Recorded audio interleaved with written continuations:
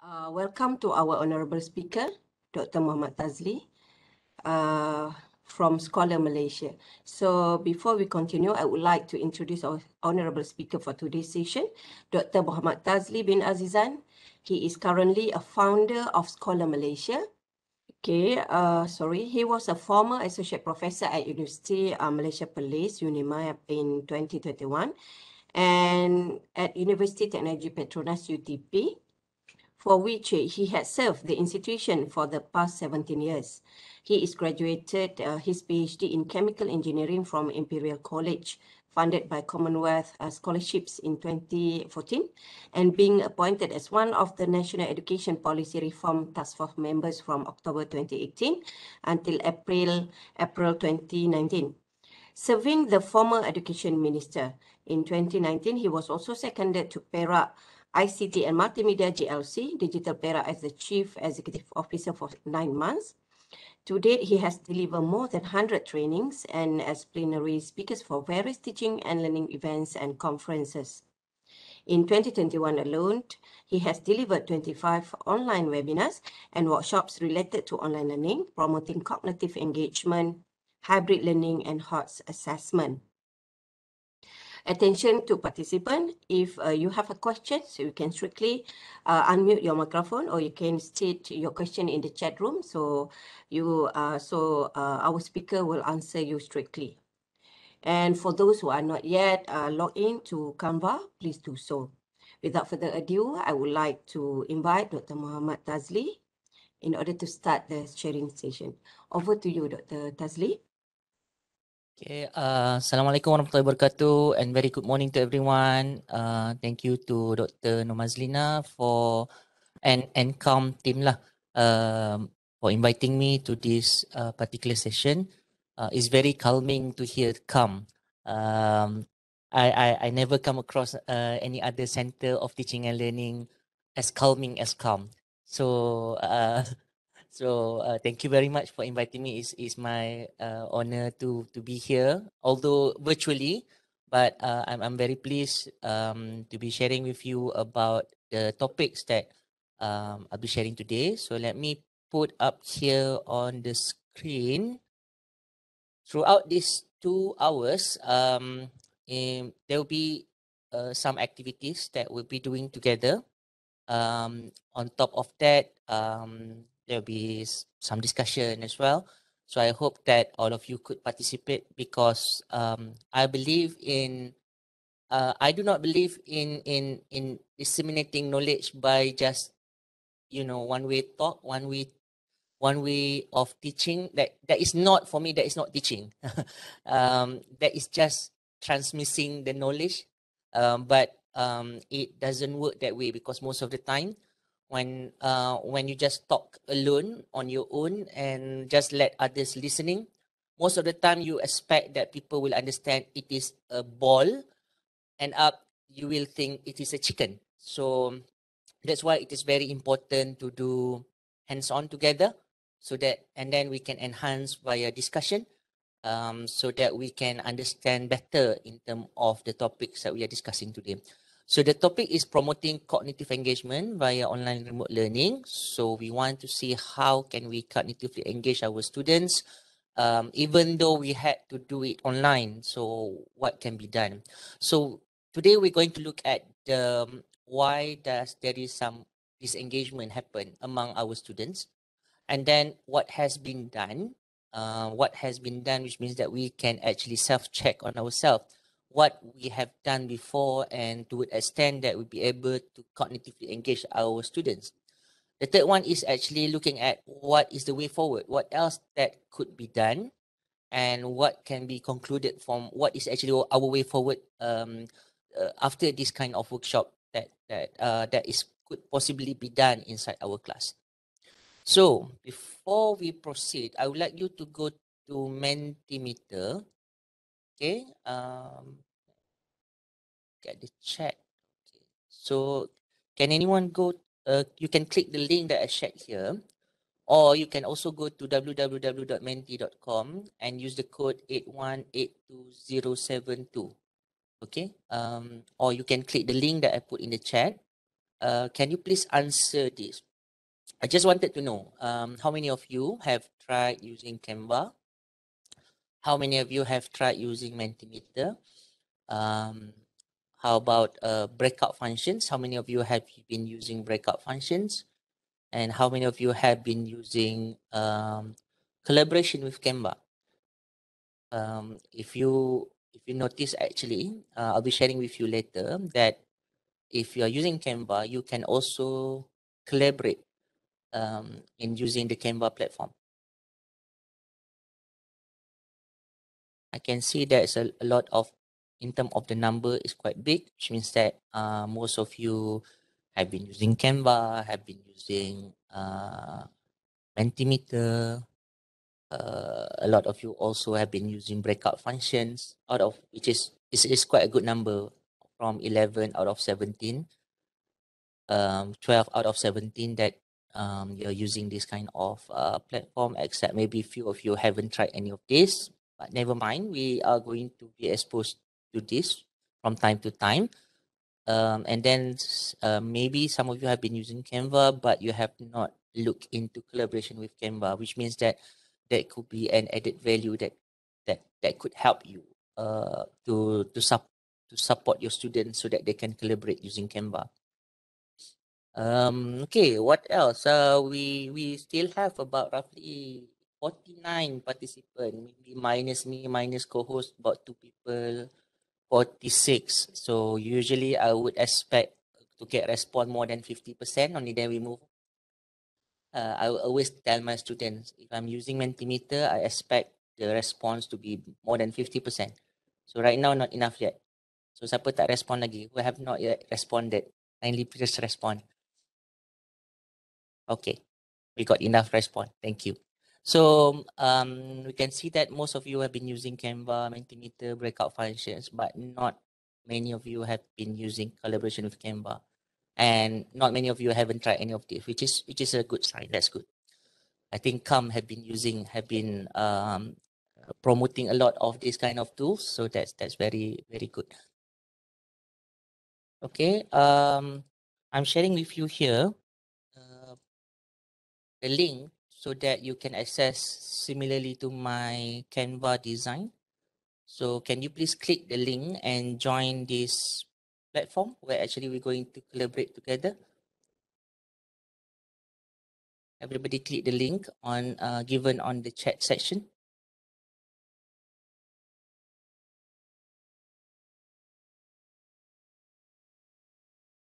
Okay. So now this is the way actually that we can participate in what we call as Canva, that we can collaborate. Everybody can collaborate to do the design together. Oh, very advanced. Straight away put their emoji. Okay. I just want you to focus on page 1. Don't go yet to other pages. Okay. Just focus on page 1 about team check-in. So what you can do is actually you can go to the left bar, and there is a button we call emoji. So you can click on that and pick your own emoji. Okay. Select your own emoji and share it here. What you can do is just actually click on it. Okay, you can click on the emoji, and then basically it will appear. And what you can do is actually just need to maybe resize it so that everybody else can also put their emojis as well. Of course, it will appear a bit weak in the first place, but just need to resize it. Okay. So now we have only about 12 people join, 9. So what you can do is actually just pick your own emoji, as I mentioned. Go to the left bar, left tools, and then pick emoji, and then you can just actually highlight what is emoji that you want to share. What kind of emoji that you like to share? Oh, sorry, this is not. It's supposed to be page 1. I'm the one who's supposed to go to page 1. Okay. Everybody, so go to page 1 and put down your emoji.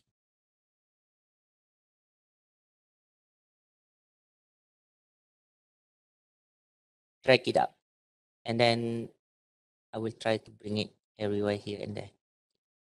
So try to resize it to make it much more smaller so that everybody can participate. That is a kimono here, somebody playing with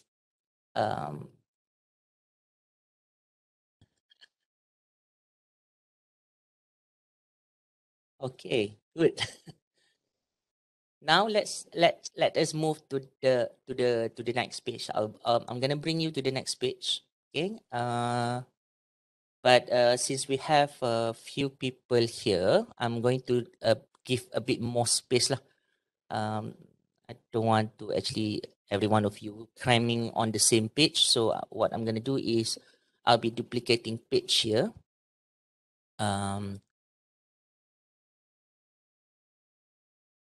So in my duplicate page, so what I'm gonna do is actually this page 2 is reserved for those whose name starting from A until A, B, C, D, E, F, G, H, I, J. Let's say until J. A until J can use page 2. And then in this page, I would say K, L, M, N, O, P, Q, R. Okay, until K to, I think K to M. K to R lah. Okay, K to R. Right. For those names belong to A to J, you can go to page somebody. Okay. Not page. I think I delete this page and page 2. So now page 3 become page 2. So for those whose name is A to J, you can go to page 2.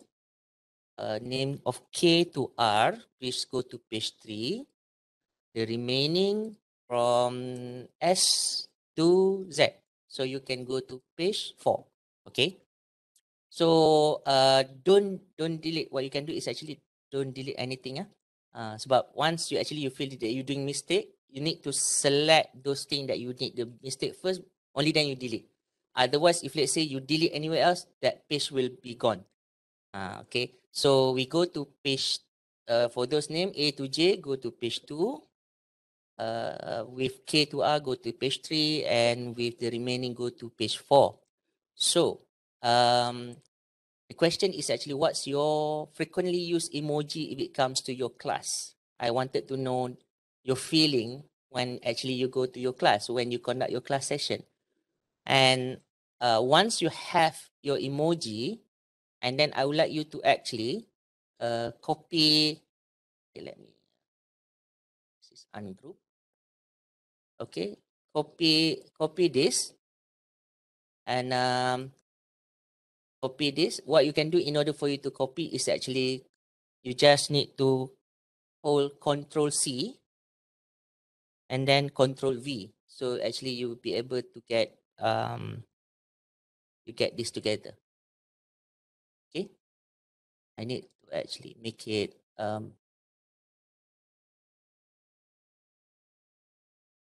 as a group.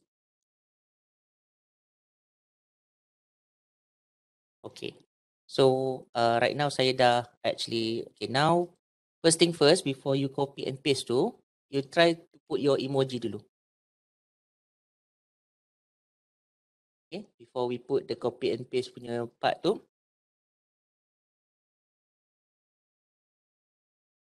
Okay, you can actually put your emoji first and then you copy and paste dekat emoji tu and explain about it. Alright, untuk this one juga saya pun nak ungroup. So I need to regroup balik.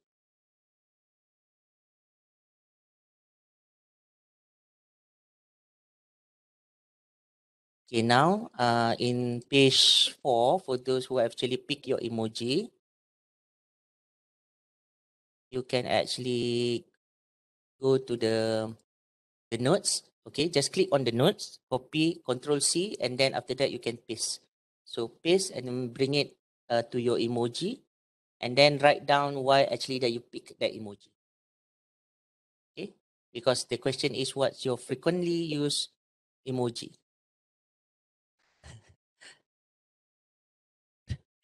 Ni ada dia tulis tembak pelajar yang perlu ditembak. Okay, so there is a question. How is my student first impression? My parents okay ke? Okay. Alright, ni Dr. Mazlina punya team kat sini. Okay. Put your emoji and then and put a sticky note near your emoji and write down your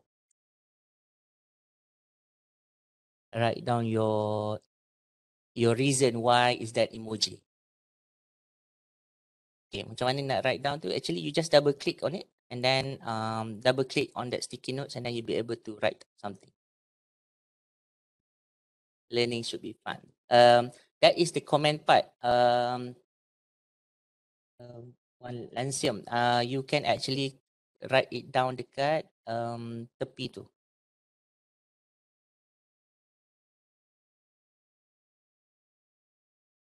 Okay, this one, this group have a bit big emoji size, so you can actually make it smaller. So you can actually put it together so that everybody can have some space.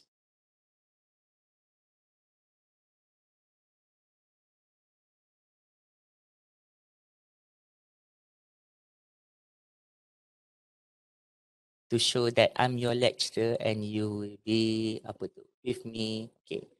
Always feel happy, feel good. Nur Nadira kat sini tengah ada excited.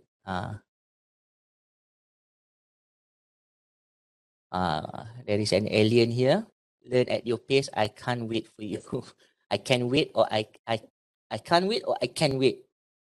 How to write note? Okay, you just need to copy paste. Pergi dekat atas tu, copy, Control C, and then bring it to your and then paste, Control C and Control V, and then you can just paste near to your emoji, and then double click on it, and then you can actually start to write down there.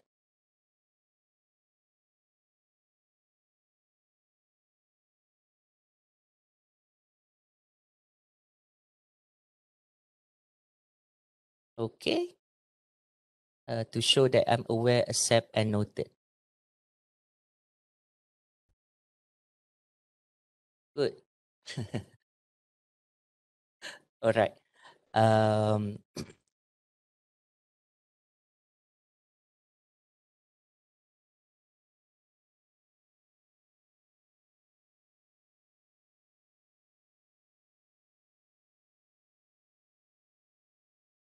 Okay, so now I think everybody have some taste lah about we started to have a collaboration on the same page where actually we can use Canva.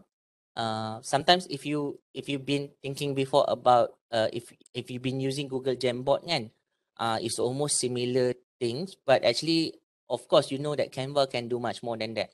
Canva can help you with the design, with the poster or whatever, except that today I wanted to bring Canva for collaboration so that everybody can actually collaborate with Canva. And me as the instructor, I can just put a comment. I would just write down good job, everyone, so that I can just put my comment.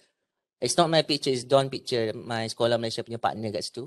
It's an account actually. So, but then you can see that as an instructor, you can use it whenever the students participate in the discussion, collaborate, you can give some comments. Or for example, like when you combine it with breakout session, later we'll be using breakout session. And then after that, how can we use Canva so that students can participate to discuss about something? Okay, so let's move back to our main slide that I didn't share the link here. I create a different slide so that everybody can participate. Because I didn't share my link here, because I do not want everybody to just to write something down here and edit things here. So, Doctor, sorry Yeah. Doctor for interrupting you. So in Canva, yalah, sometimes kita guna slide presentation, poster and so on. This one untuk yang this activity, Doctor gunakan apa? What is the name of the? I just make it a slide, make it a slide. Make it slide. Make it Okay. slide. But I actually give a link share kat sini. so that you can either edit, use as a template, or use to view. Okay. All right. All right. Thank you. Thank you. But if let's say right now, I don't want anybody to interrupt with my slide, what I'm going to give is actually I just give share, and I give share a link to view. So everybody right now can, when I share right now in the chat section, a link, you can actually see my slide without having be able to edit it. So it's just viewing the slide right now, the main slide. Okay. Okay, we have done that part. So let's get started lah. Let's get started. Let's get started in a way that I'm going to bring you to a video. Just wonder if, let's say, do you happen to be in this situation before? In 1930, the Republican-controlled House of Representatives, in an effort to alleviate the effects of the, anyone? The Great Depression, passed the, anyone? The tariff bill, the Hawley-Smoot Tariff Act, which, anyone raised or lowered? Raised tariffs in an effort to collect more revenue for the federal government. Did it work? Anyone? Anyone know the effects? It did not work, and the United States sank deeper into the Great Depression. Today, we have a similar debate over this. Anyone know what this is, class? Anyone? Anyone? Anyone seen this before? The Laffer curve. Anyone know what this says? It says that at this point on the revenue curve, you will get exactly the same amount of revenue as at this point. This is very controversial. Does anyone know what Vice President Bush called this in 1980? Anyone? Something DOO economics. Voodoo economics. Okay, so have you, as a student, have you encountered this kind of situation before? Maybe not the lecturer like asking you anyone, kan? Maybe he's just like actually just being in front of the slide and just talk all by himself. Or perhaps you have encountered this, or maybe we're not the students actually. For example, like there is a lecturer who actually just teaching the slides online, teaching online and just talk non-stop and without any kind of engagement. So you can see that from the facial expression of the students, I would imagine if, let's say, we are doing the same thing to our student, they're actually facing similar thing like this. Perhaps that's why most of them, they are present in online. Then whenever that we conduct some class, they are there. But when you try to call out their name, they're not there because perhaps they just left because they are not there. Because they found it is not, they found it as not engaging with them. So how to make sure that our online, whenever that we are conducting online lecture, online teaching, for example, it has to be engaging, be it a synchronous approach or be it a synchronous approach. So that's what we want to see. But now let's do some Canva activity. But what I'm going to do right now is I'm going to put you in a breakout session. Okay, I'm going to put you in a breakout session for a while so that you can discuss about what have you done before. Okay, the challenge in engaging with the students. What are the challenges that you come across and what have you done to overcome it?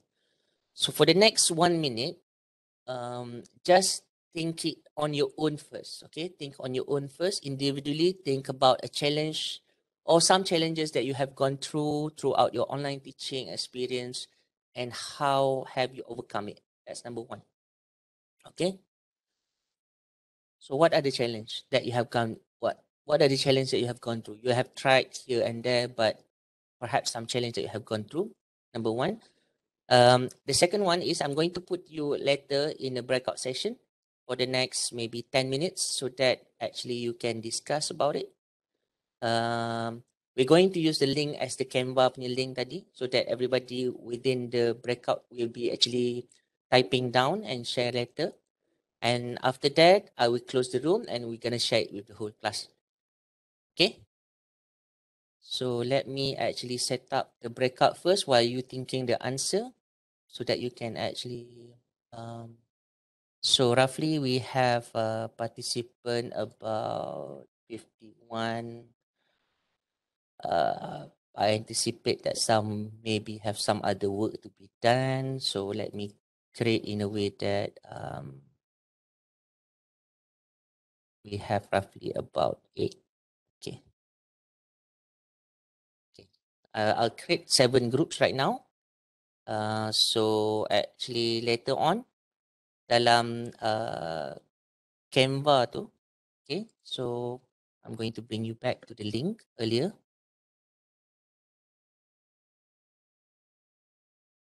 Okay, so we're going to go to this. So I'm going to create another 2 more room, duplicate page. So for those who will be assigned to room 1, please go to page 6. Okay, for those who are actually going to room 6, you can go to page 11, and room 7, go to page 12 later on.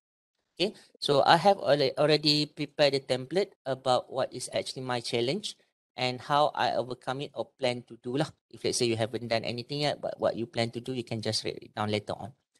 So I'm going to put you now in the breakout groups. So let's say we're going to stop by, we're going to give about roughly about 15 minutes. And I'll be doing some round over there and then see how. Kalau tak siap lagi, then we keep up to 20 minutes. But don't take too long.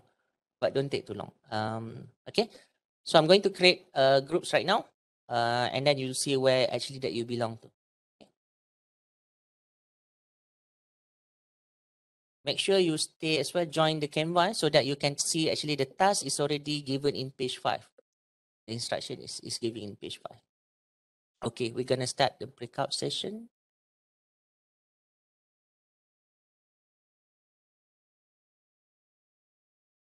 Okay, please join the session. Right now, I have opened the room.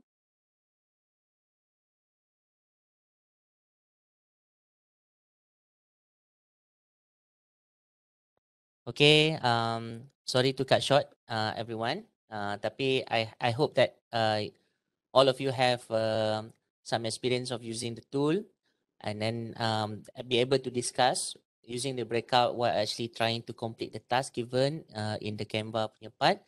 I hope that you got some kind of experience. Of course, this will come with from time to time it will come handy lah, which means that you'll be able to be better at trying to complete the task accordingly.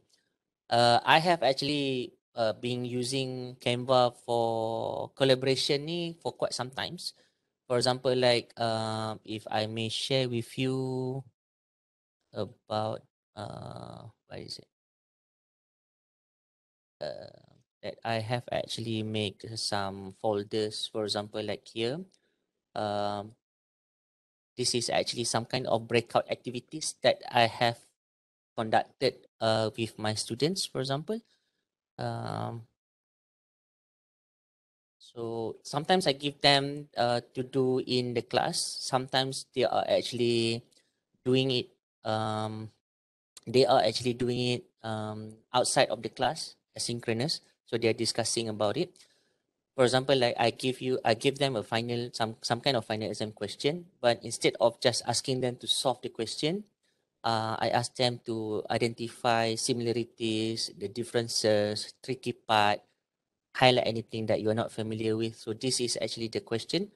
And then this is actually part of their task that they've been doing and answering lah. For example, different student with different from different room. This is actually the synchronous during synchronous session lah. So they are participating and they are actually giving answer. And after that, what I did is actually I went through for each of these answer, try to give them feedback about whether what they're doing is it correct or it needs some kind of improvement.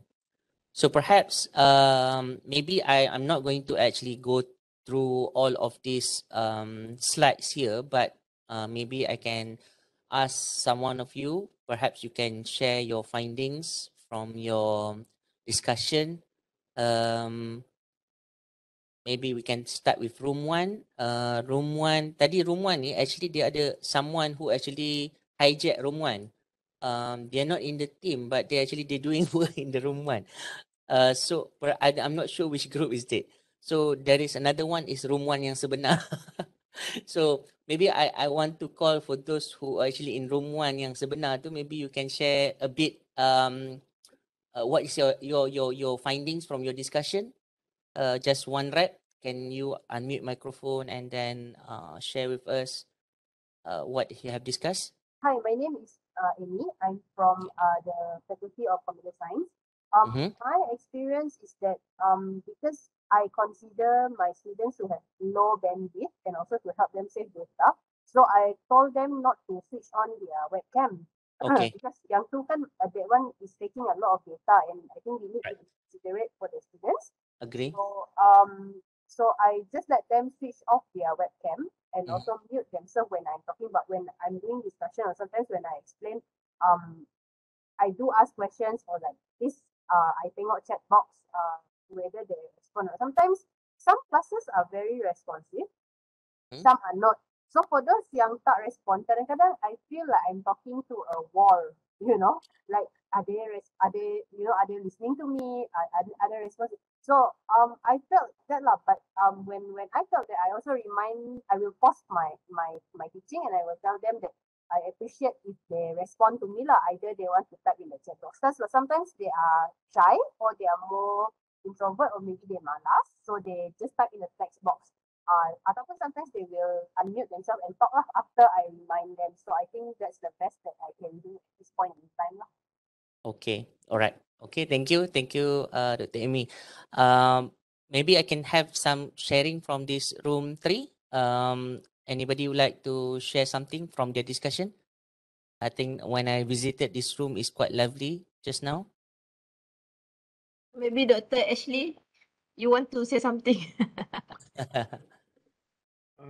Yeah, I guess what we were discussing is participation basically. Okay. I tend to find that on online teaching the participation is slightly better than face to face. Okay. Interesting. Yeah, probably because the interaction is not there, physical interaction, so they're more willing to talk to the screen rather than to talk to you. Right. But having said that, the students are still the same. It's the same all every time you have a class. The same students are the one who voluntarily answer your question or even have something to ask. So how to overcome that is basically you go back to the same thing that you do in the physical class. No, you call out their names. I guess what else can we do? Okay. I call it like cabutan bertua, no? So so that's what they get lah. So other than that, the connectivity problem is definitely an issue. I guess just like how our friend from computer science was mentioning earlier. The thing is that how do you overcome this? And we in the medical faculty, we have a problem-based learning, which is a small group where only 10 students participate with one instructor. Right. And during the time, even we have an internet problem, what the students do is that we already plan. If the student cannot interact directly on the online communication platform, let it say whether it's Teams or WebEx or Zoom, what the student will do is that they'll go immediately to the WhatsApp group and they will put their ideas in the WhatsApp group. And one of the students will actually transfer that to directly and discuss whatever discussion that need to be done based on that. So WhatsApp helps. Definitely WhatsApp helps. It's much easier to interact with that. That's about it. I think these are the common thing that we have in everyday class. Yeah. But Dr. Tazli, I just want to mention something. This is my personal opinion. The thing is that introducing a new technology to students is definitely a challenging. I rather stick with something that they are familiar, and I'm also familiar. No, if I'm trying out the first time, it's definitely going to be a mess, and I really don't like. I'm comfortable. I'm in my comfortable zone, no, and I like to just do what what I'm because sometimes we overdo things and we go into using too many technology platforms Mm-hmm. and too many tools and makes the whole learning experience very sour. Right. That's my personal opinion, lah. So I stick with what I know. Right, Okay, I that's my understand. I personal understand. opinion. Thank you.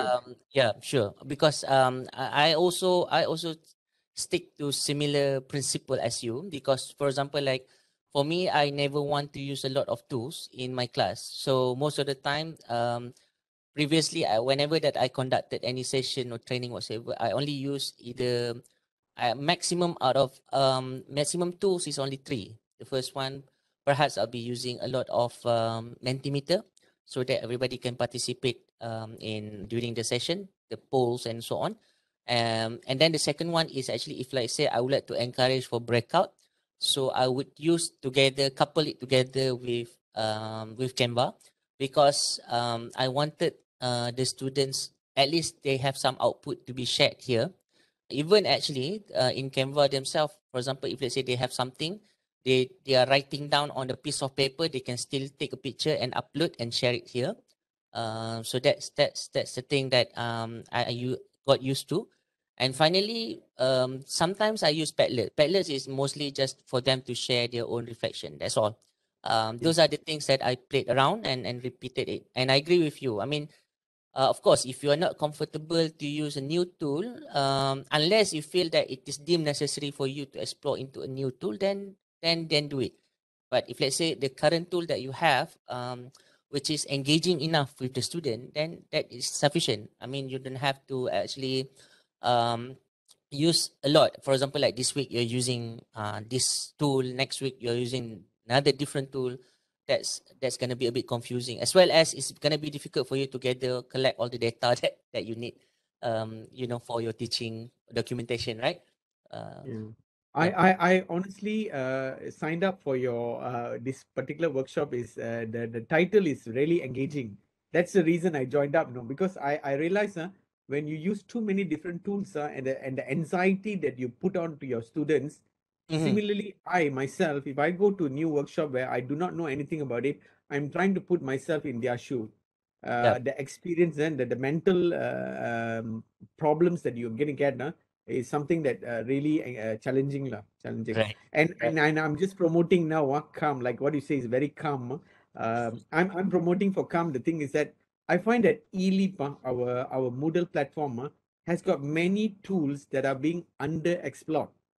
And I'm Mm-hmm. trying to even trying to sell that to my faculty colleagues, to say that no, there are tools here. Let's try using that, and then try to master these rather than going and hunting for tools out there. No, and Right. whatever you find out there is already there in the platform, and I'm exploring it. No, and I'm trying to promote everyone to use that. Okay. Thank you, Dr. Ashley. Okay, All right. thank you. So we also have some output from I think room 6 only one. How to communicate on the same wavelength as the student. I think this is a challenge, and the question is actually whether to reduce materials into small chunks and link it to pop quizzes. Yes, I think when you mention about the small chunk, that is also possible because chunking things down doesn't mean that you are spoon feeding the student. It means that you are scaffolding the students. Of course, you cannot repeat at the same time the same thing over and over again. If let's say, for example, you have scaffold the students enough, because I'll be sharing with you a little bit about scaffolding afterwards. But when we are actually giving tasks to a student, sometimes we think that it is we think that is actually challenging enough for the student. It's good to give something that is challenging for the student, but we do not simply just dump it to the student. Sometimes we need to chunk it down. Chunk it down, it helps actually students to think through about it and then be able to build up their competency throughout the chunk process, the chunk task. Okay, so that is also possible things that we can do. Um, the challenge in room 4 that I would like to highlight here is cannot see student expression and lack of student participation. So how they overcome it is to fix rules and expectation of lecturer in class, plan activities that follow students' internet connectivity. This is also very important. plan activities that involve everyone in class, and plan activities such as polling, Mentimeter, and chat. Which is, I think this is, I'm going to highlight later on in my slides. Okay, so thank you from all of you to be sharing about what you have gone through. When we ask ourselves, why do we need to be engaged? This is actually the reason why. Because from the research made by Professor John Biggs, showing that if, let's say, we are actually doing passive work, which is just entirely a lecture, we make a big gap between academically inclined student as well as non-academically inclined student here. So when we put staff which is more active, there is an active approach inside the class, even though it is being done online. So what we're trying to do is actually to close the gap between non-academically inclined and academically inclined student. So what actually that caused the disengagement of the students? This is also something that we have to be familiar with. When we actually emphasizing too much on behavioral engagement instead of cognitive engagement, that makes the students being disengaged with us. For example, like we treat it like a class, like a normal, for example, primary school or secondary school class. Again, if you have to come to my class, otherwise I'm going to penalize you. I'm going to punish you. So, for example, that kind of way, what we call as behavioral engagement, we want to discipline them. Because this is where actually the students, they are not staying together. They are not being in our class right now. They are actually at their own zone, they are at actually their own space. So doing so, it won't make things work. Okay. For example, like I was told to attend, and when the students say I was told to attend to lab session, otherwise it will affect my grade. This is what we call as behavioral engagement. So what does it mean by cognitive engagement is actually when the students wanted to explore more instead of just depending on what actually that we're giving them. For example, we are actually giving them a lecture, giving them some new things, and the students be able to relate something which is beyond than what we actually have taught them. That means that the students are cognitively engaged. But when we are still using a lot of behavioral engagement, it means that the performance, the students will not be cognitively engaged. Okay. Even for example, if let's say the student said, I came to the session because I was forced to, for example. Another issue is actually when we have a lack of emotional attachment. For example, when we are not addressing the student, we are not actually preparing the room for the student to feel safe in the class, for example.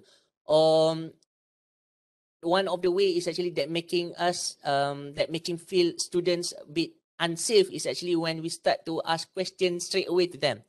For example, like, okay, Amy, what's the answer right now? Immediately you ask question, you ask the answer. Of course, he or she will straight away say that, sorry sir, my microphone doesn't work because he is actually frozen because you ask coldly to him or to her. So in a way that actually we should allow for the student to have some time for them to think through, for them to actually interact with each other. And after that, they're gonna feel safe to actually answer to us any kind of question that you throw to them. For example, if let's say the student's reflection said, my teachers just teach non-stop, or I barely know my teacher and friends here, of course, this is what happened. Because when you do it online, especially for the first year student, they never meet with each other and come into the university and they do not know who. So it's always a good time for us actually to prepare the group, like putting them in a team building, even though it is being done online, so that they can connect, so that they can get to know each other better. One of the way to do so is actually, for example, if let's say you keep doing breakout session, I would actually encourage you that the breakout is a permanent group. For example, like you set up a group from early semester, 4 to 5 of them in one semester. And then whenever that you do breakout, it is actually within the same group, so that it makes them feel comfortable and they can perform better. Rather than every week we actually change group, automated session, change group. We feel that we want them to meet with each other, but actually it just increases the social anxiety. Okay, they feel anxious a bit more actually, especially for those who who never have been interacting with people, they feel gonna be a bit more anxious in that. So you want to make sure that you set up a permanent group from early, and then let them know each other. So most of the time, mix it up with a lot of sometimes at least every class there'll be some breakout session, even though it's just a small time, so that they can get along better, and discuss the problem that you give to them. There are also other problems that cause the disengagement, for example, unsuitable gadgets, educators who are lack of skills to create instructional videos or learning content.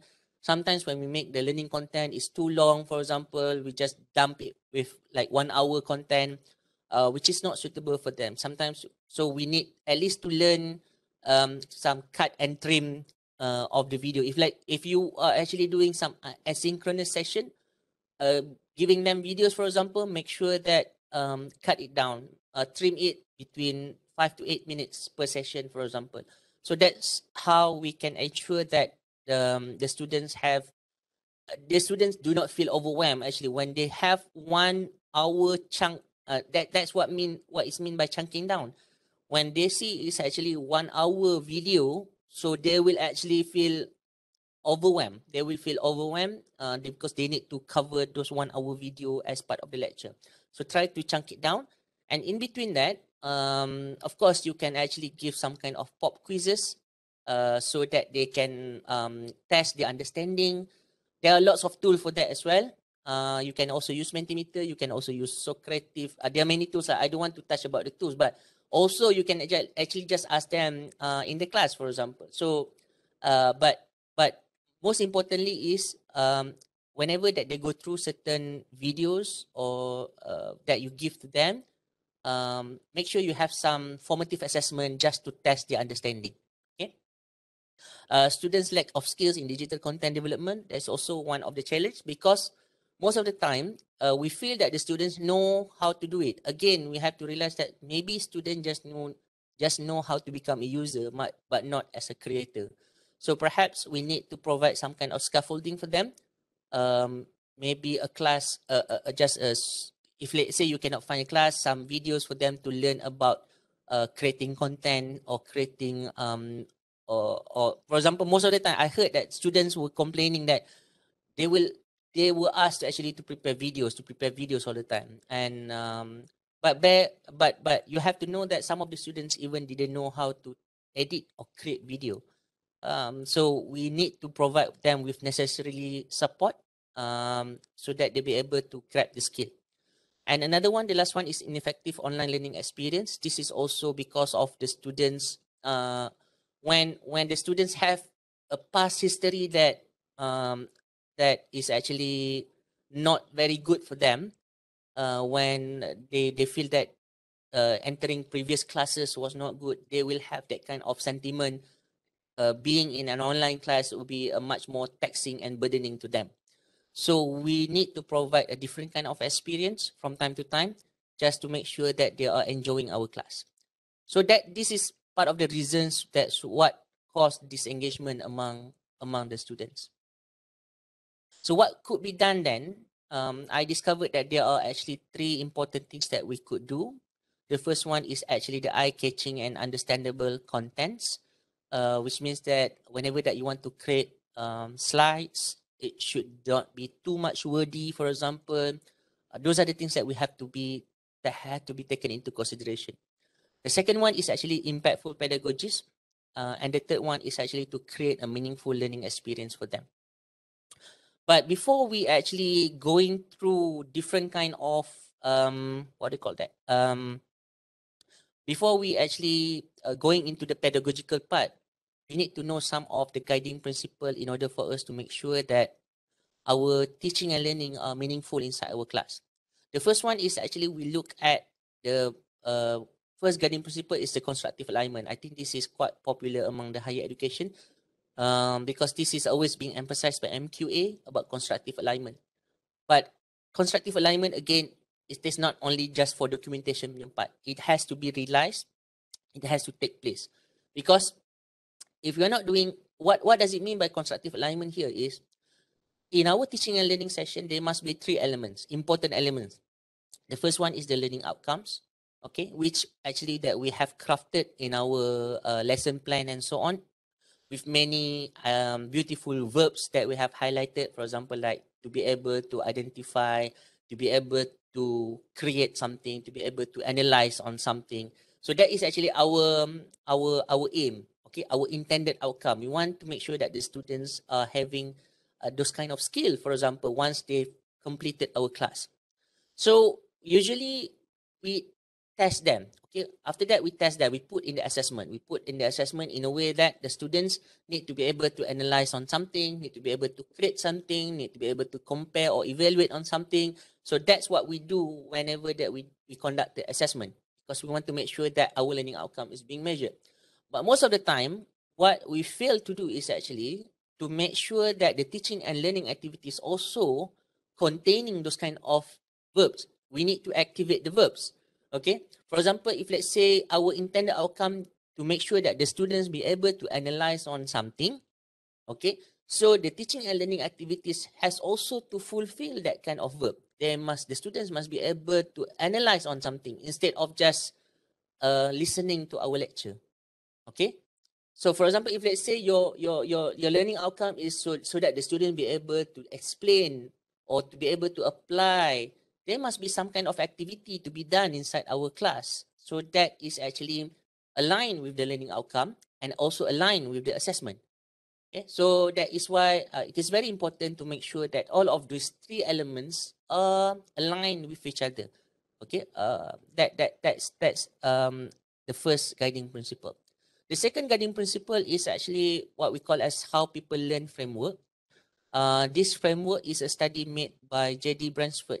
In the year 2000, he actually studied more than 1,000 research work on effective learning, and from kindergarten until adults. Okay, so he came out with these four lenses, which means that these four lenses have to be interconnected with each other.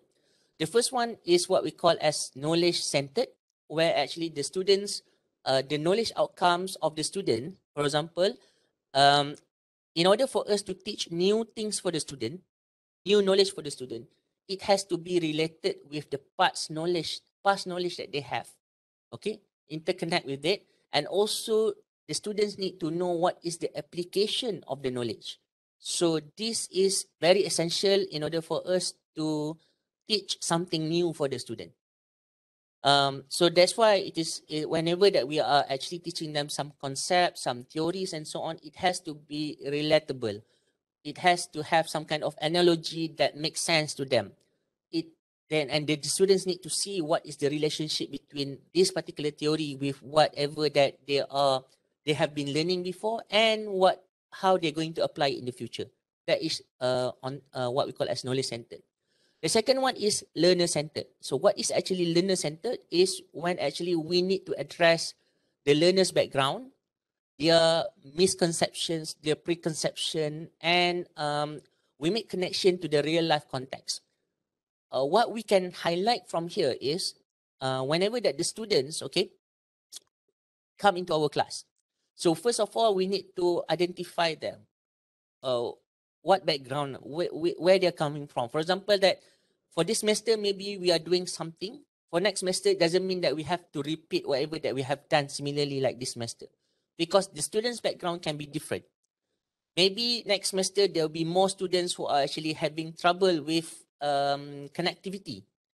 So we need to find ways to teach them according to their needs. For example, like we need to use low bandwidth tools, for example.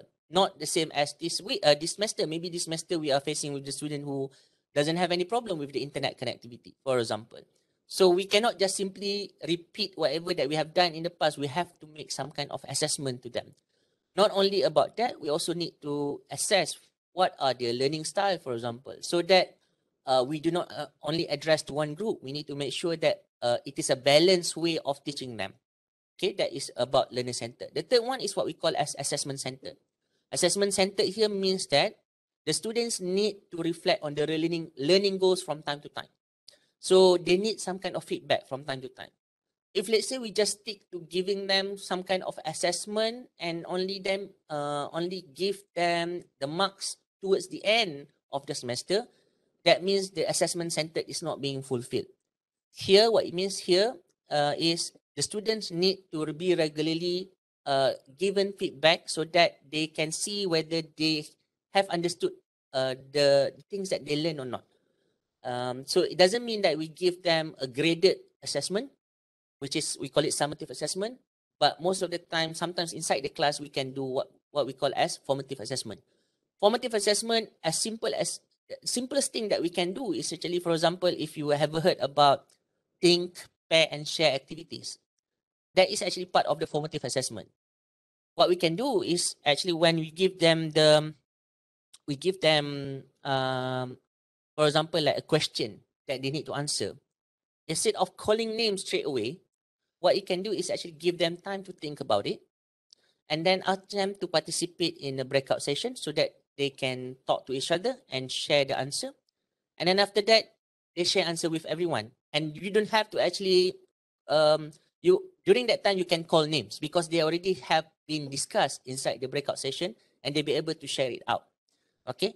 Instead of straight away, you put question and then ask names, that is not the best way how we can ensure the student participate, because the next time he might just say that, no, my microphone will not work. Okay? But that is actually what we call a formative assessment, because when the students go through that particular process, after that, they will be able to discuss it, and then you will be able to give feedback whether what they are discussing is correct or actually it needs some kind of improvement.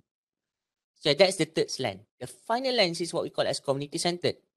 Community-centered is where actually the students need to feel safe, they need to feel related, they need to connect. They need to connect with each other, not only between students and the instructor, but also between the students and the students.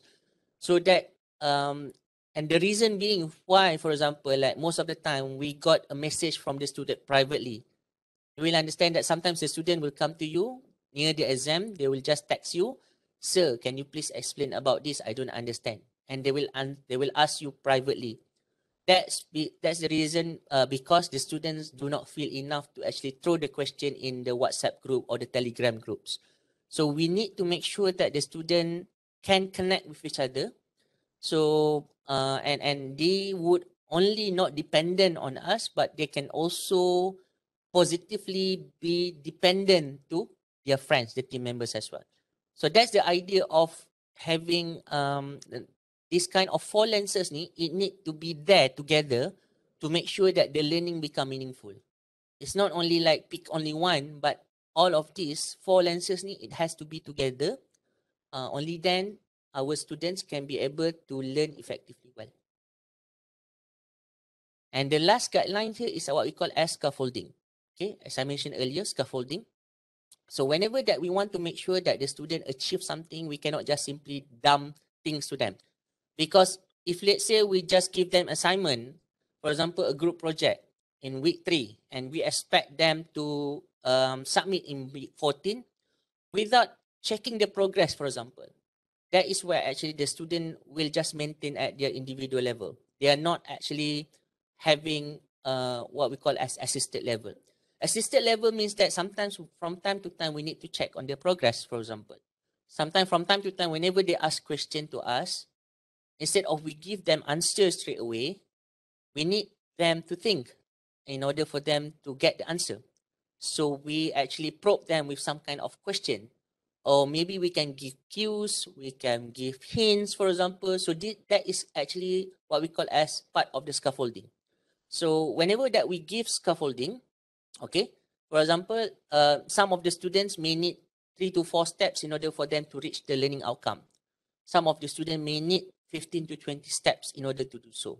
So whenever that we derive our teaching and learning activities, or we conducted some kind of assessment to our student, make sure that this particular student, this particular activities or the assessment become a stepping, become the ladders for the students to climb in order for them to reach the learning outcomes.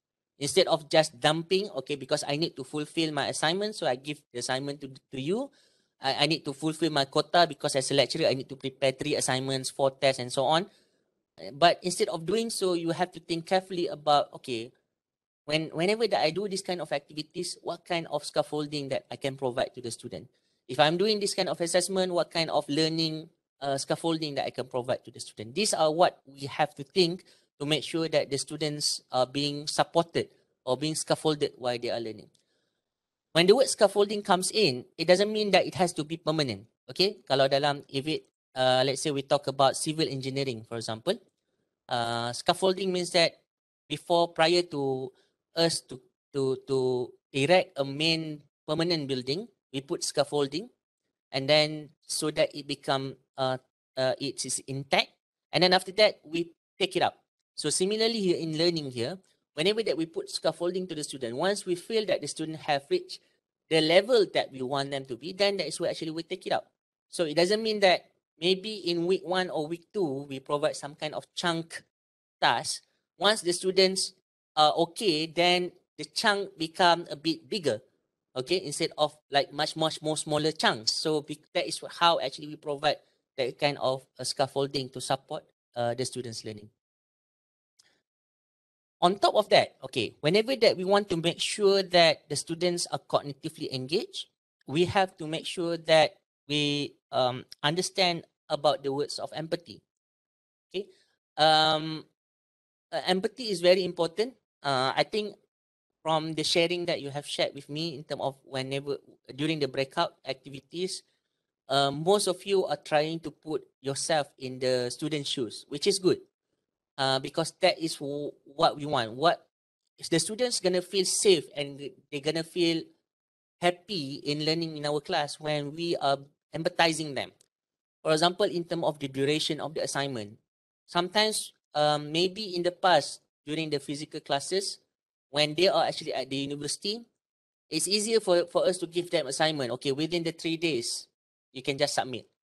But when they are actually away from us, they are at their own zone, at their own space, we need to think about what are other things that they need to do in order for them to complete the assignment. Maybe they need some kind of assistant, but at the same time, maybe they are at home doing some other chores, helping their parents, for example. So these are the things that we have to put in our mind before we decided to give them some kind of assignment or assessment or test and whatsoever. So that's why it is very important for us to try to develop empathetic skill in ourselves, because this is a learned habit. It is not something that comes naturally to us, but and we have to make sure that we learn about empathy, because by actually starting from us, we need to make sure that first of all we manage our own emotion. Okay, because those who actually fail to manage their own emotion, they cannot acquire empathy. So first thing first is actually manage our own emotion, learn how to manage our own emotion, then we can learn about empathy itself. But empathy ni, it is not about being pitiful, or it is not about being kind. It is actually making decision. Okay, whenever that we want to make decision in ensuring the learning progress happen, is taking into consideration about our students. That is actually what is empathy is all about. It guides our action. Whenever that we have empathy, it guides our action. Why do we need empathy? Of course, during this pandemic, that you know that everybody of us, we are actually in a different boats.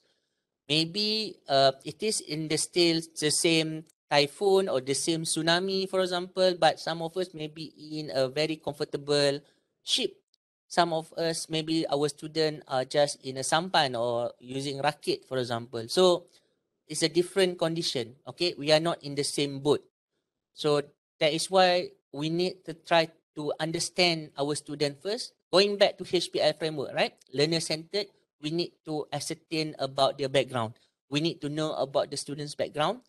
Then only then we can decide how does the teaching and learning can be effective in our class. When we talk about spectrum of student-centered learning, okay, this is one way that we can ensure that the students are cognitively engaged in our class. So there are many ways, many pedagogical approaches that we can actually tackle, use, but make sure that it is constructively aligned. That's number one. Because sometimes we can say that, oh, we are using, I'm using in my class, I'm using flipped classroom. I'm using, for example, problem-based learning, for example. And but then we do not know actually what's the purpose of using that. And yet it is not constructively aligned. For example, like if we want to use problem-based learning, usually it is the idea of using problem-based learning just to nurture critical thinking, teamwork, problem-solving skills, and many other things. But our intended learning outcome is for the student just to be able to explain on something or very low level. According to Bloom taxonomy, it's just a low level activities, for example, that we want to achieve. So having said that, putting problem-based learning is just taxing and exhausting for the students. So we want to actually reconsider if, let's say, our intended learning outcome is something like to be able student maybe up to level of apply, for example. And then in the assessment also is just application. But we don't go to the doing something that is exhausting for the students and taxing for them. Perhaps doing active learning or collaborative learning is sufficient. But if let's say we really aim to develop teamwork in our class, for example, so perhaps cooperative learning is the way forward. So that's why it is very important for us to really understand the pedagogical approaches that we want to use. It has to be aligned with what we intend to do, with what we intend the students to achieve. That is very important. And for those who actually just started, for example, like they used to be making what we call it as physical classroom. It's like macam what do you call that? They are so used to traditional way before, chalk and talk before. Not there is no interaction with the class and so on. And suddenly because of they want to make change, they jump straight away to do a high-ended the high end of the student-centered learning approach. For example, here, the high end here is what we call as problem-based learning. They never got the facilitation skill. They never learned about how to develop the case study, for example, but they are very ambitious straight away to jump to do this. These are also something that I do not advise because it won't only cause trauma for the student, but it also will be traumatizing the lecturers themselves. So that is why it is very good. We need also to scaffold ourselves, start with something small and regularly grow up and from, for example, start with active learning first, and then we can go moving into flipped classroom, collaborative learning, and so on. So we don't simply start with something that is big, is huge, until we really learn and prep ourselves to become better. Similarly with tools, for example. If let's say you just started using some kind of tools, maybe you want to use those kind of tool first for a few times and see the feedback from the student, reflect on it, and get reflection from the students. And after that, we can improve from time to time. Maybe you want to, okay, now I figured out there may be some other tools that is much more suitable that I could use to meet my intended outcome, for example. Only then we switch to it. Otherwise, if let's say we feel comfortable with this and it actually constructively align to our intended outcome, so just stick to it. There's no reason for us to actually switch here and there. Okay. So when we talk about active learning, what is it actually? When we ask for the student to participate in the discussion, giving talk, giving presentation, doing the role play, and so on, those are the things that what we call as active way. But it doesn't mean that active learning you have to allow the students to role play in front of the computer. It doesn't mean like that. When we talk about active learning, for example, if let's say you still have conducted a lecture, we have, for example, 1 hour lecture, for example. So what we can do is actually we can slot in some activities in between of the lecture. I know that some of us have a tendency to actually do like this. For example, I just want to complete 1 hour lecture and then I'm going to give another 1 hour for activities. What happened is that the students already feel exhausted for that 1 hour listening to the lecture, and sometimes they not be able to get everything out, and then they wanted to solve the final part, which is the 1 hour activities. So instead of giving that 1 hour activities in a 2 hours class, what we can do is actually we need to chunk it down. We chunk it down. we chunk it down, and we put some small activities in between of the lecture.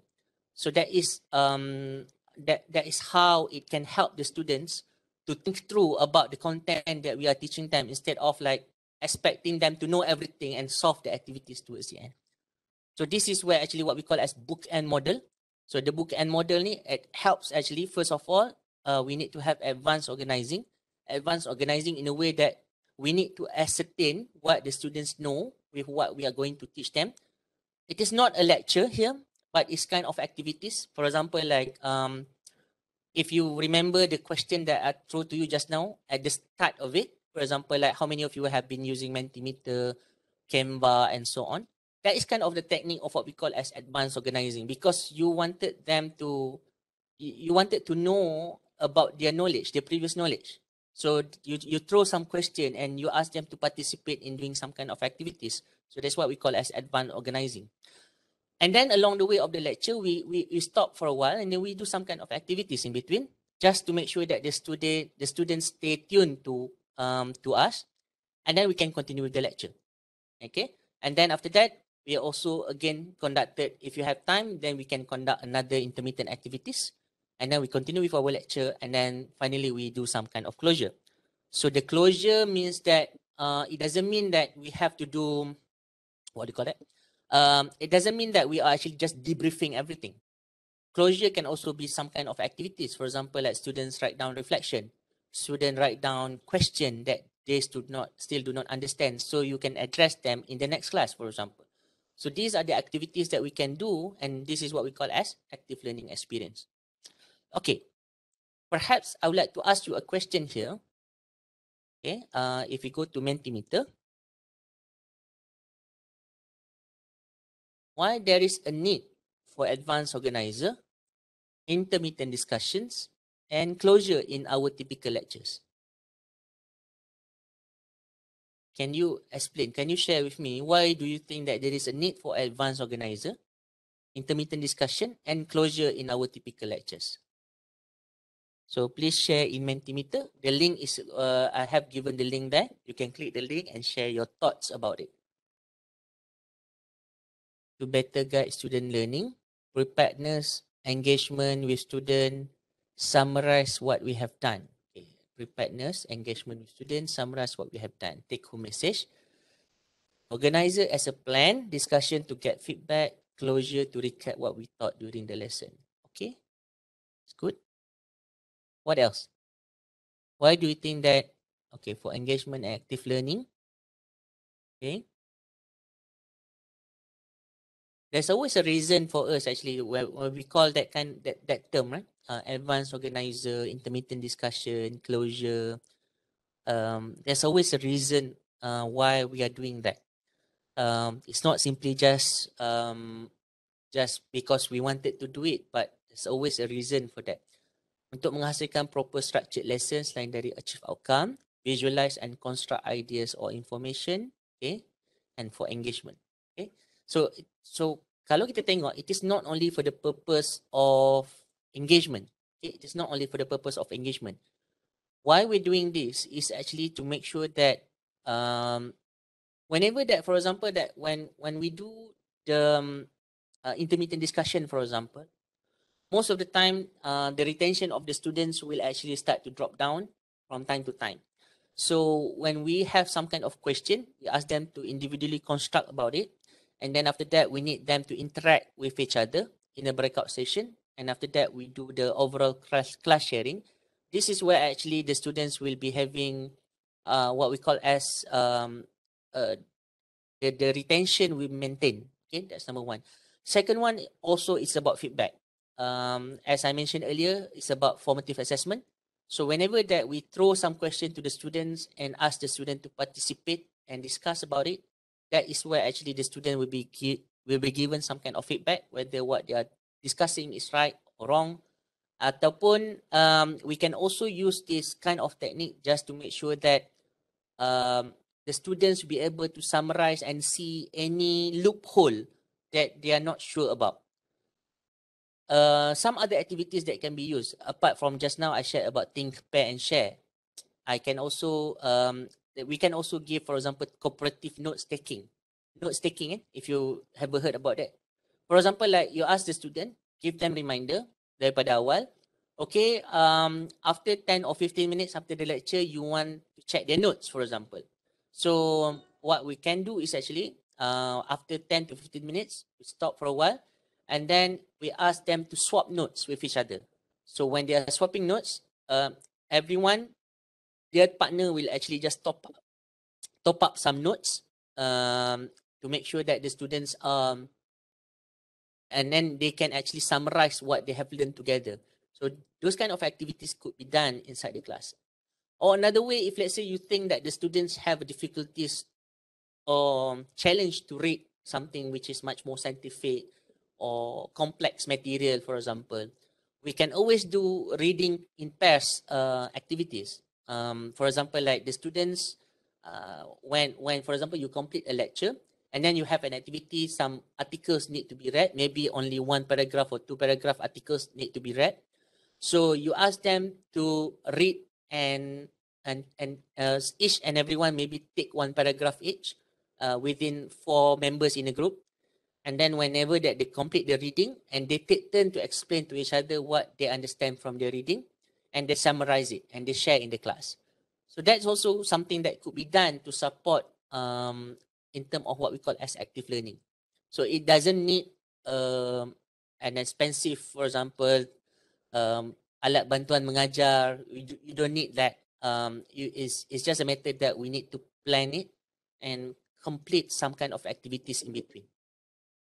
Okay. All right. Another approach that we can do is what we call as this is actually one of the innovation that I have introduced. This is much more complicated lah, complex sikit compared to just doing active learning alone. The students, for example, like this is where actually I introduced it in 2016. The students was given some kind of material for them to go through, like watching the videos, answer the quizzes provided, or given problems so that they can try to solve it in advance individually. So this is actually individual task which been given to the student pre-class. This is where kalau equivalently dengan keadaan sekarang, where the students are not be able to come to real class, okay, where they're coming to online class, what we can do is actually we can allow them to watch some kind of videos prior to the live session, the live class, okay, the synchronous punya class. We can do this as part of asynchronous activities. So all of those low level, we call it low order thinking skills kind of activities, it could be done individually, where the students may be able to actually watch some videos, write down notes, prepare mind maps, for example. So they can do this on their own individually. And then after that, when they come to the class, the first thing that they could do is actually we can do some kind of polling, we can do some kind of Mentimeter activities, for example, think, pair, share, or combine mind map, for example, or actually checking each other's mind map and top up some data, some information there. This is what we call as recap session. And then after that, when they come, after they completed the recap, which means that they have recap whatever that they have watched in their videos and so on, we can actually conduct some detailed, much more deeper activities inside our class. So instead of we spend our time in the live session class ni, in the synchronous session class ni, instead of we spend our time doing lecture 1 hour straight or 2 hours, why not we change it into a much deeper activities which allow the students to participate in the breakout and solve some problems, or actually doing some detailed activities that and yet they need to make some kind of presentation later on. So that is much more meaningful for the student who have less data, for example, in terms of the connectivity, they have a problem, for example, because that is where actually the students may be able to participate in their own way. Some students maybe can use Telegram group in order for them to solve the problem. And then after that, they can come back to us and make the presentation. Some students, they may be able to participate in the breakout that we provide to them. But this is how we can cognitively engage the students inside the class, rather than just a typical lecture. Only then it makes sense for them to come regularly to our class, because they know that there will be some kind of activities. If let's say they are missing it, which means that they may not be able to know in the detail of the topics that we are discussing. And finally, whenever that we have the session, complete the session, then we can have reflection. So what I usually did is actually, for this activity to be conducted, I make sure that it is being done in the similar group, in the same group, so that the students are gel up together, they are bonded together, they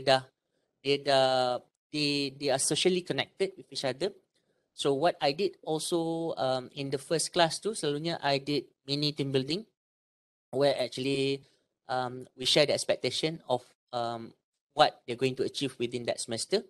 And after that, we do some kind of personality and learning style profiling. So this helped me to do the grouping for the students.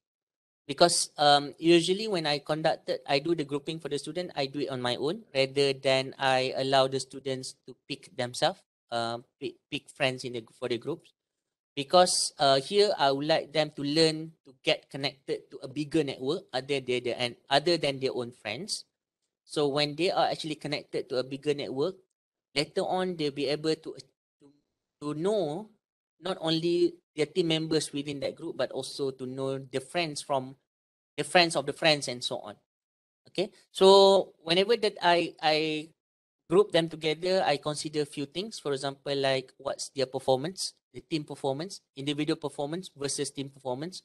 For example, like those with CGPA 2.5, of course, I'm not going to put them together with those with CGPA of 4.0.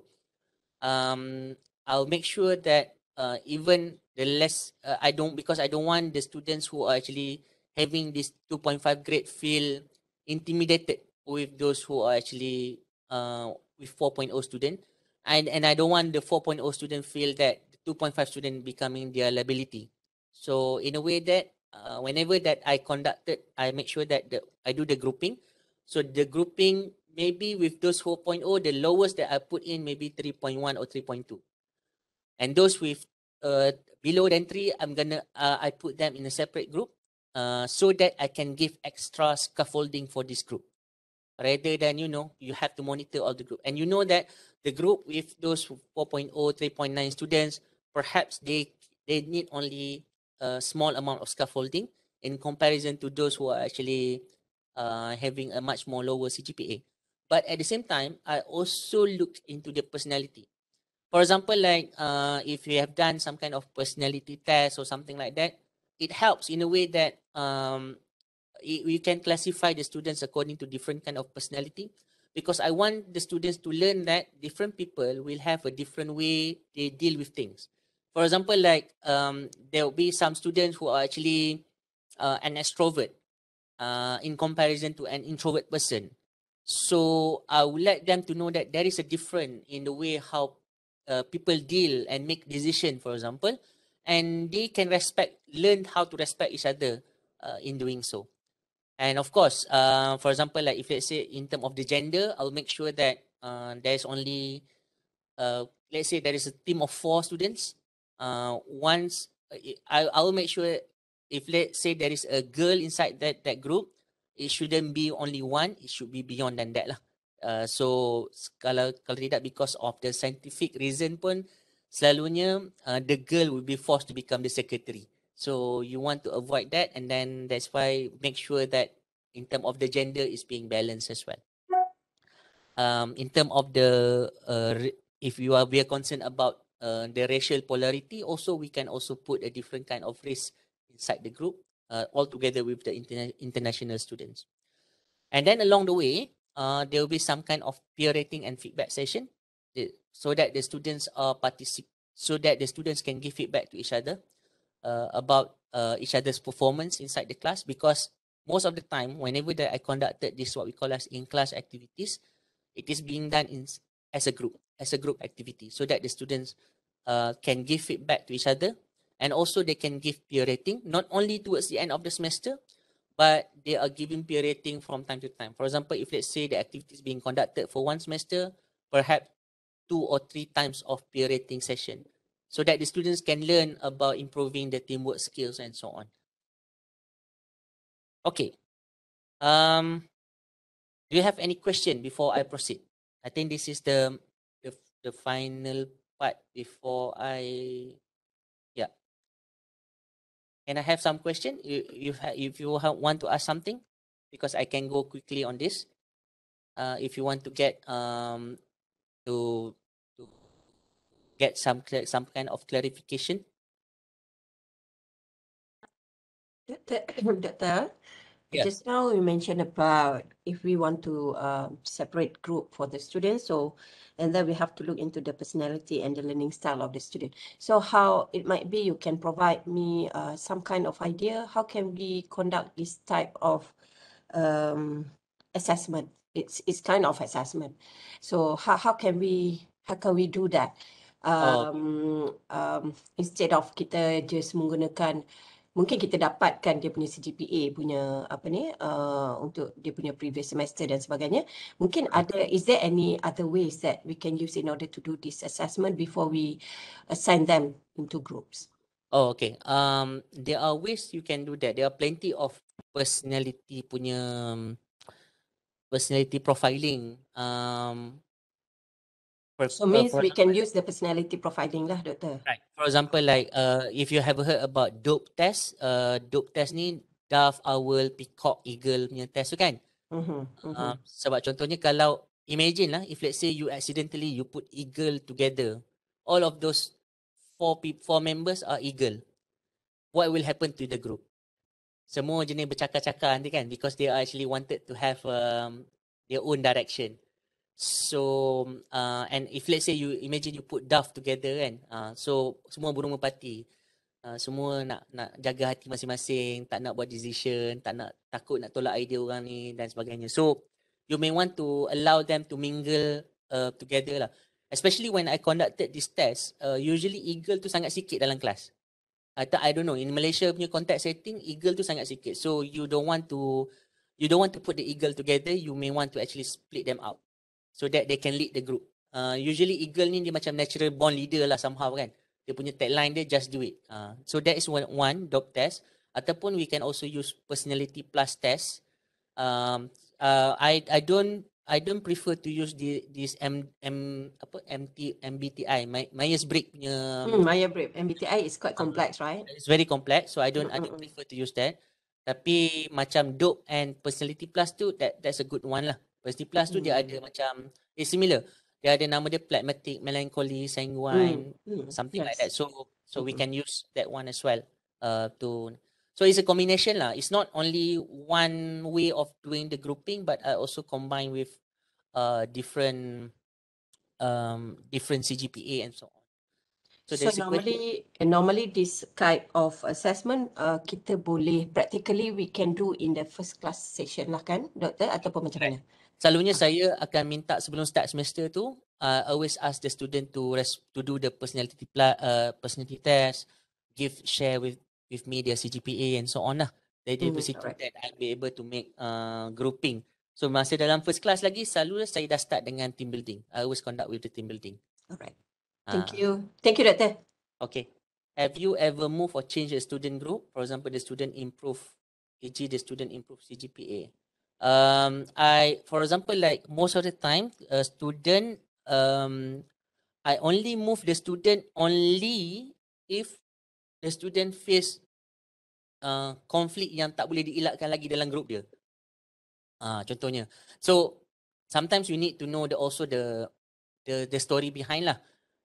Contohnya ada setengah tu ex-girlfriend, ex-boyfriend. So you don't want them to be together lah in a group. You want to try as possible, try to put them in a different group.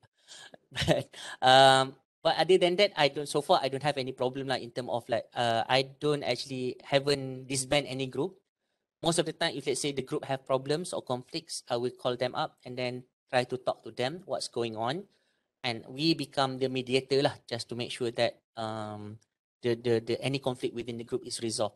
But one more important thing that I did in my team building, whenever that the students are in the team building, they need to create their names, team logo, tagline, and so on. Also including what we call as team charter. Team charter ni is actually their pledge lah. The pledge is what are the do and don'ts within the team. So whenever that they have conflict, I will ask them to bring together what's the team charter. Sometimes I keep it with me, so I show it out. So actually, who's actually not following the rule? Who's actually not following the do and the don'ts ni? So that is where actually we try to consolidate lah, and then try to mediate any kind of conflict. Would this be applicable to both small and large group? Large group, 100 students or more. Yes, I've been trying to do that, but of course, it's not that effective. Kalau contohnya, if let's say you're conducting this kind of session in the online class, of course, you cannot visit all the 20 groups in one go. But what we can do is actually, we can, for example, maybe this session you just visit 10 groups, and then the next week, the next session, you can just visit another group that you haven't visited before, so that you can give feedback from them to time. Because nak visit all 20 groups in one go is not possible lah. It's just waste of time juga kan, sebab nak make sure that they are actually discussing and checking on them. But sure, for me, I think that is possible. But the best one, kalau nak buat macam ni, about 50 to 60 students, I think still applicable lah. We can still use that. Okay. I'm going to share with you some of the tips so that we can create a meaningful online experience for the students. In general lah, I'm going to share with you before we end our session here. Tak apa, Dr. Mazlina terlajak sikit. Okay No problem, boleh Doktor. So the tips number 1 is actually to check in terms of their internet accessibility as well as the affordability. Which means that first, this is always important. Some students, they have accessibility to the internet, but they cannot afford that. Some students, they can afford it, but their area tak ada data and so on. So these are the things that we need to check so that we can decide what kind of, whether we're going for low bandwidth activities or whether we're going for live session all the time and so on. And tips number 2 is actually to look into synchronizing teaching schedule and student workload. I think this is also something that we have to bear in mind.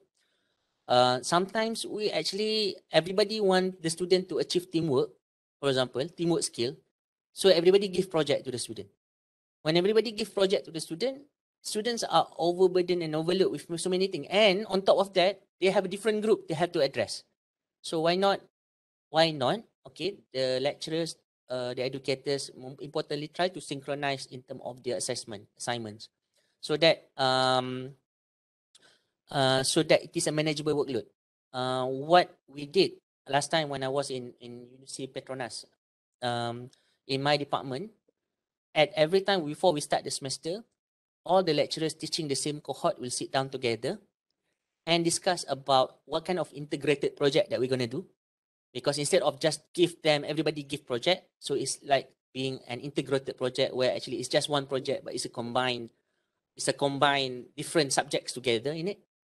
Number 2 is actually we're looking at, okay, when is your test? When is my test? When is your assignment due? When is my assignment due? And so on. So we discuss on it. And we put it on the calendar. So we know that this particular week, the students need to do this particular test, and we cannot give them any other assignment, just to make sure that it is synchronized well. So I think those are the things that you could do at your own department, at your own program. If let's say the students be able to take the same courses, they are the cohort yang sama, take the same courses, that should help the students a lot in managing their workloads. Okay, because I believe in one thing: collaborative educators will produce collaborative students. So if we are actually doing the teaching in silo, of course we are not showing the right role model to the students. Tips number 3 is to blend synchronous and asynchronous. For example, like you produce pre-recorded lectures on YouTube, chunk it 3 to 8 minutes per video, for example. Or, and at the same time, tips number 4 is we provide the live access for more discussion and activity to strengthen understanding. So give more relatable examples, especially things at home. Because, for example, in my case, I taught chemical engineering students before. Of course, when I describe about distillation column, and these students had never been to university before, of course, they cannot imagine what distillation column look like. So sometimes I need to give a relatable example just so that they can imagine, okay, right, this is something familiar with the distillation column. This is familiar with thermodynamics when I talk about kettle, or for example. I talk about boiling process, for example. So we need to be a bit more creative in finding a relatable example to the students. Tip number 5 is to provide online community support for the students. For example, like we provide them with WhatsApp or Telegram groups and so on. And therefore, we need to encourage the student also to ask questions in the group. Or actually, what we can do is actually to gamify the experience. So, by asking for example, there's the group of students who ask question or answer other people's question, they can get extra point or extra mark for them. Tips number 6 is actually to provide regular formative assessment. As I mentioned earlier, we don't have to increase the number of assignment to the students, but we can give them a lot of formative assessment just to check on the feedback. Kalau saya, for me, whenever that last time I was given a few portion for me to develop the coursework, bagi coursework kan, I would always give the coursework only for the things that is necessary, that is very important for me. For example, like kalau setakat quiz yang jawab soalan ABCD tu, usually I don't give mark for that. It's just part of the formative assessment, just so that the students can get something. But I always spend that time for them. For example, like, okay, this 10 marks is dedicated for 2 weeks assignment that they have to do on their own, for example, or they can be doing as a team, for example. So only assess what is necessary. It doesn't have to be like every week you need to provide assignment for them. So that they are not being overwhelmed with so many assignment, but it is repetitive and there is no meaning. There is no scaffolding happen, so there's no point of giving that kind of assignment. Okay. And tips number 7, again. Doctor, can Yes. I ask something? Sure. Yeah, doctor. As an engineering background like yourself also, I Yeah. just want to check when you comes into the assessment, right? As you know, we also have an accreditation process. Right. So when we do all this type of assessment, how will we be able to show proof to for the accreditation? Is there Okay. any comment from your side? Thank you. All right. What you have to do, as I mentioned earlier, whenever that you want to give any kind of assignment or assessment to the student, it has to be constructively aligned. For example, like if let's say you are giving them some kind of assessment or assignment to them, and show that how does that assignment meets the learning outcome, and how actually that you support the student through the activities inside the class with that assignment. So as long as you be able to show that it is constructively aligned, then there's no issue with it. Most of the time, what happened in the past is that I remember some of the lecturers, they just take the assignment from the textbook. You know, for me, there is no, since I came back from my PhD, there's no more textbook assignment. I don't give any more assignment based on the textbook because I know that the students can easily get the answer. Students can just go and get the answer scheme from the internet. So this is where actually we need to be a bit more creative in looking for more open-ended assessment. There's no longer, even if let's say the question can be modified. If let's say you come across doing some kind of close-ended punya assignment before, which is mean that usually I know that because engineering they have tendency that bagi satu soalan, calculate, and then you get the marks, and then you get the answer values, and then after that you justify the values, and most of the time you will get similar result. But this is just actually, for me, that is not scaffolding the student. It's just a matter of like, for the sake of giving the assignment, we need to try to give more on open-ended assessment, more problem-based kind of scenario for the students. I think in terms of when we mentioned about assessment, there's going to be a different workshop. Usually I conducted 4 hours workshop for this, for high order thinking skills assessment. But then it shouldn't be any problem with accreditation, because even I notice right now in the accreditation also, it heavily emphasis on the complex problem solving skills which need to be addressed. So we need to try to do more on open-ended kind of assignment for the students. I agree with you on that, doctor. Sorry again to interrupt. But the sometimes the challenge is that when we face some of the panels which are more on the old school, then there will be another potential discussion, heavily discussed during the process. Oh. But if we are looking at forward, like what you mentioned, I do tend to agree with you. However, we are still not sure of, again, the panels can be varies. They may have their own ways of assessing.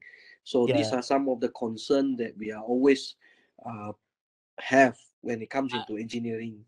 I have done it before actually. Mm. For example, like in 2000, when the panel visited and asked us about what is the proof of complex problem solving activities that you have done. So during that time, it was the first time that we introduced the integrated project. Integrated project, the task that we give to them is actually to design a board game which integrating three subjects together inside it. One subject is my subject, reaction engineering. There is another one, process safety, process control together, three of them together. And the students need to develop a board game. So if you can have a look at it, that board game too is a complex activities because one student or two students cannot simply just do it on their own. It needs really effort from the three people. And then they need to decide about what type of board game that they need to use, what kind of question they need to ask. Because I also emphasize to them that the question must not be low order thinking skills question. So they were taught actually about Bloom taxonomy, about choosing the right guide verb, and also to make sure that the board game is not too difficult and not too easy for them. Um, I can share you the link later on. I have published the work. But that kind of work is actually what has been agreed by the panel as one of the complex problem solving activities. So it doesn't mean all the time has to do with the design, but actually you can be a bit more creative in coming out with the assignment. And as I mentioned, importantly, try to make sure that our intended learning outcome is being achieved. As long as we can show that there is a link between what we assign to the student and with what we actually give them as part of the learning outcome, and it is aligned, then there shouldn't be any question about it actually. And you can contest lah the panel if let's say they have apa what do you call that, they still have disagreement on it. Because I know that the style is actually it's not only engineering, but if you notice that there are what do you call it? I would say the old style, old school of teaching algorithm, old school of teaching algorithm. It means that it starts first with teaching, lecture, non-stop lecture, followed by tutorials which is coming from the textbook or latih to be untuk menyiapkan this kind of tutorial, and then latih to be, and then coming up with the question which is almost similar like the tutorial, maybe just different values and numbers.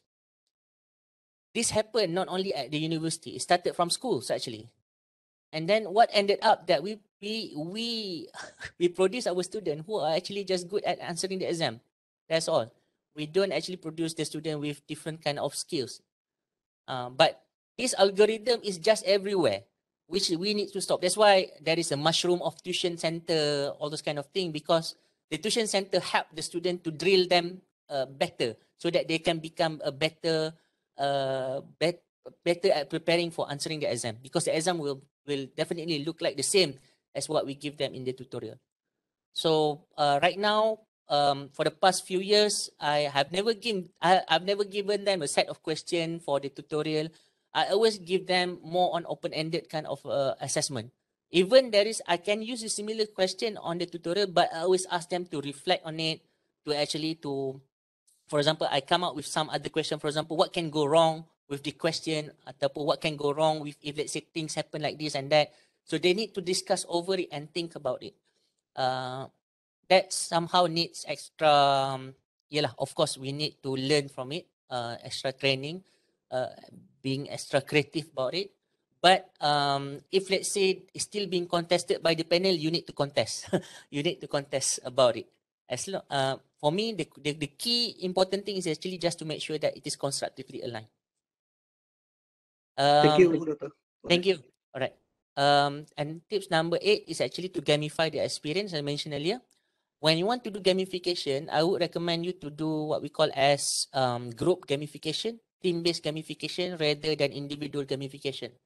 Why is it so? If let's say we just do individual gamification, only the same group of students will just try to top each other to be at the top. But when we actually split down, making them as a group competition, that is where actually it will drive other students who have never participated in and in this kind of competition will be there together. So using cooperative learning is one of the way that you can help to gamify the experience.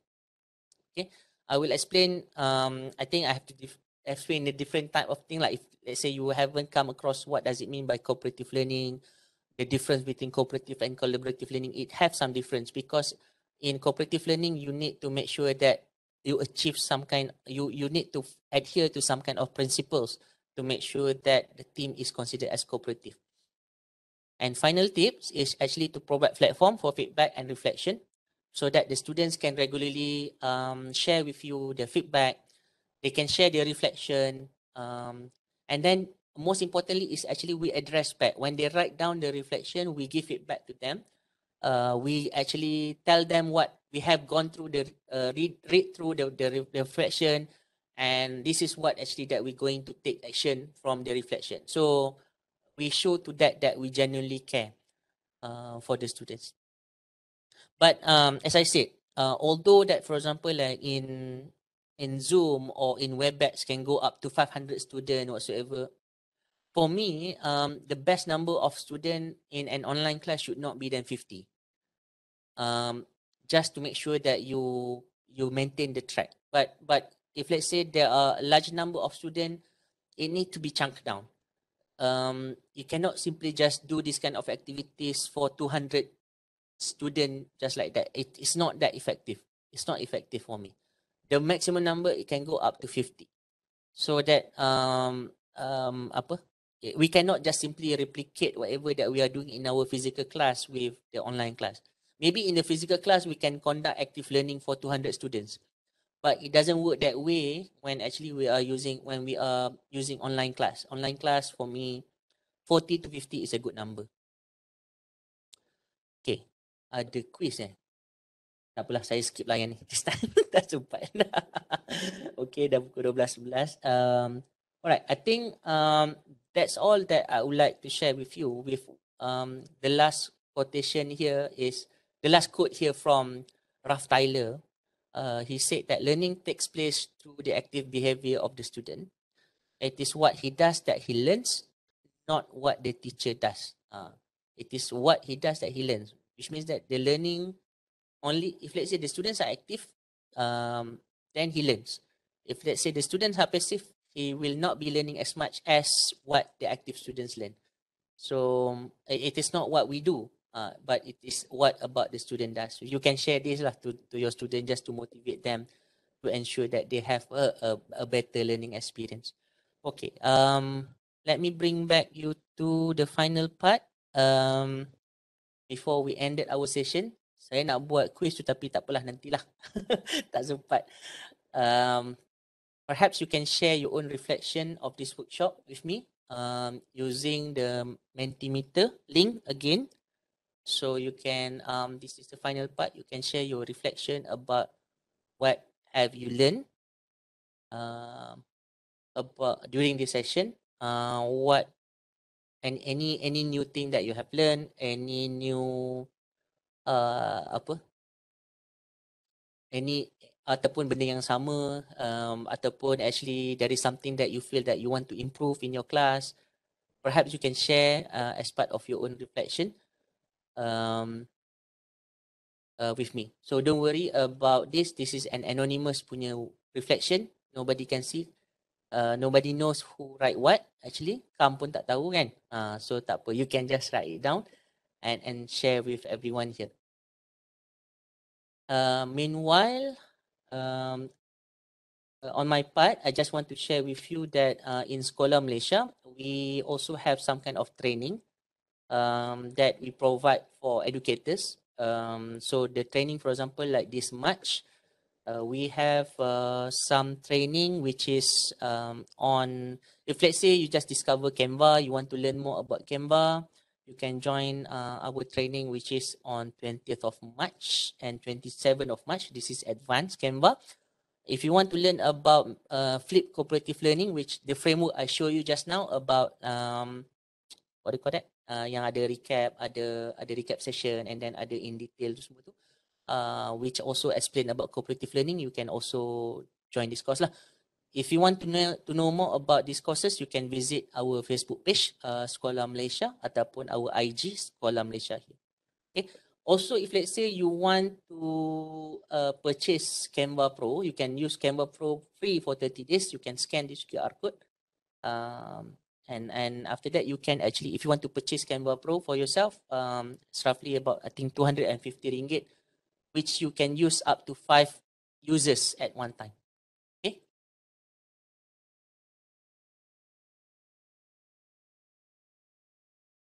All right. New things learned, Canva, collaboration, HPL, useful expression session you have given. Thank you. Love to see the tools used during online learning and some examples or samples related to the usage of the tools. Boleh, nanti I can share with you. Idea on how to improve my own teaching method and live the course, script, short limiting, how to make student-centered. Anybody else would like to share their own reflection about what you have learned in this session? Okay, so I hope that it is a beneficial workshop to every one of you. I apologize for any mistakes that I've done. Ada kekurangan apa-apa, saya minta maaf. And thank you very much to come to invite me for this session. Actually, there are so many things that I can address. There are so many, of course, when we talk about promoting cognitive engagement, there are many things that can be done. But you need to actually figure out ourselves first lah, whether we are actually, the most important part here, we have to ask ourselves, are we teaching for our own convenience or are we teaching for the sake of the students? Sebab kalau we teach for our own convenience, come what may, datanglah apa pedagogi dan sebagainya tu, memang kita tak akan guna because it's actually menyusahkan. It will be actually difficult for us. But if let's say we really want to make sure that our students learn, we will, come what may, we'll try our best just to make sure that the students are learning. So with that, I end my session. I pass back to Dr. Mazlina. Thank you very much. Assalamualaikum warahmatullahi wabarakatuh. Waalaikumsalam warahmatullahi wabarakatuh. Thank you, Dr. Tazli, for insightful and informative sharing. So I think we as a participant today learn a lot from Dr. Tazli. We also have the interactive session and engaging session. So I think it will we can use as ideas in our class later on, especially for those who are still struggling with the online classes. So, and in this workshop also, Dr. Tazli highlight on the guiding principle in learning, and then we also are being exposed with the learning framework, which is very important, and the important words also, and important approach also about the scaffolding of the students. Okay, in order for us to support student learning. And as well as Dr. Tazli also mentioned about the empathetic